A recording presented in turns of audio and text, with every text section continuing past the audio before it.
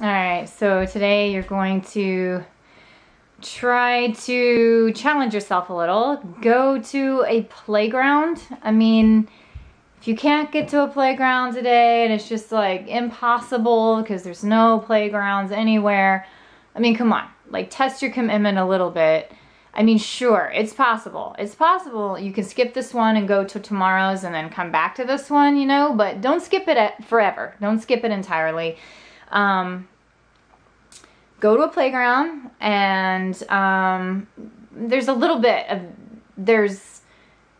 you know, not being self-conscious and being okay, comfortable enough to like jump on there as an adult. Absolutely.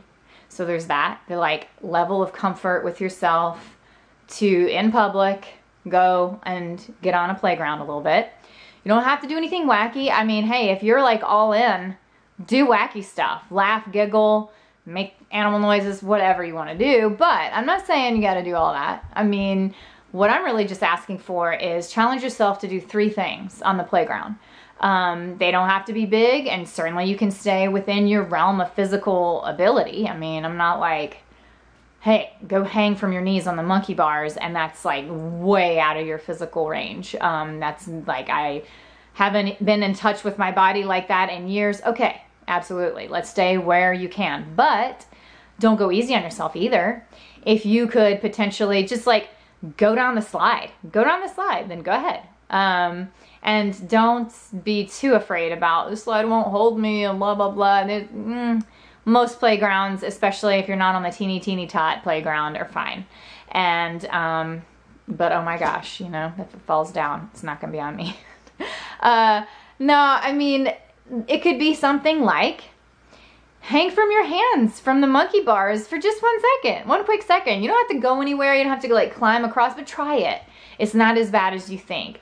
And there's not going to be a catastrophic failure. You've got like the ground like this far off, you know, from your feet. Do something like that. Or run up and down the stairs even. If you're just like, no way, I got to pick something really easy. Okay, fine, basic.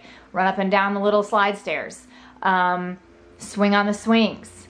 You know, swing on the swings with like laying back and throwing your head back. You know, do something that's a little outside of your range, that feels a little gutsy, you know, and feels a little bit like, whoa, you know, I wouldn't normally do this, or a little more like, well, playful, but something that's testing your range. Okay, so don't sell yourself short. I think that's the main thing. It's like, I don't want you to push yourself to a place where you're physically getting hurt or outside of your range, but don't sell yourself short either.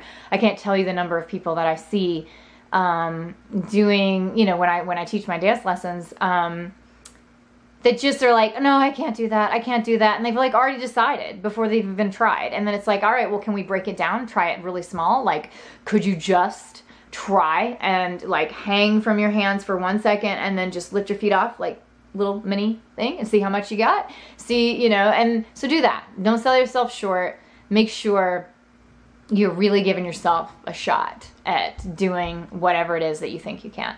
But challenge yourself to do 3 things, and yeah, see why playgrounds are playgrounds. See what there is to do. Explore. Check it out.